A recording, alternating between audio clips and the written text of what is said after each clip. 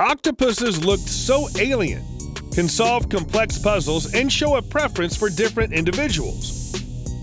But do octopuses feel and remember pain like we do? Not only do octopuses have 8 arms, they also have 9 brains. An important new study suggests octopuses are likely to feel and respond to pain in a similar way to mammals, the first strong evidence for this capacity in any invertebrate.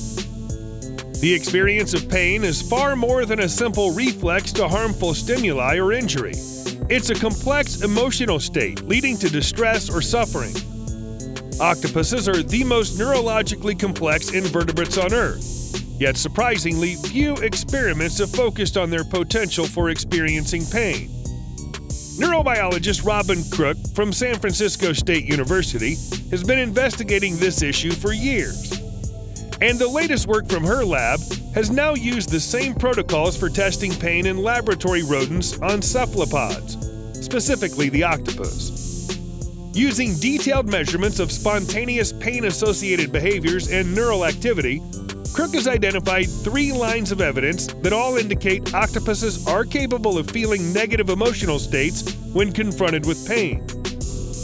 These are the same characteristics that mammals show, despite the fact that the octopus nervous system is organized in a fundamentally different way to vertebrates.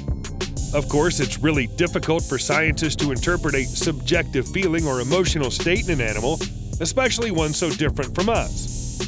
But Crook argues that behavior shown by octopuses in these experiments suggests they're probably experiencing the physical and emotional components of pain in a way not so different to rodents, including lasting changes in their affective state, what we would call in humans our mood, feelings, and attitudes. Crook also found evidence that octopuses could discriminate between different qualities and intensities of pain in different locations on their bodies.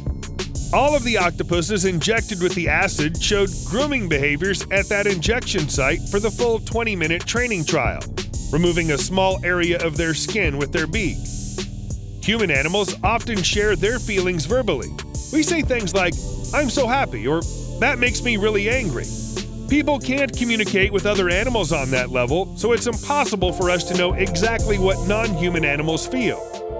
But that doesn't mean they don't feel anything.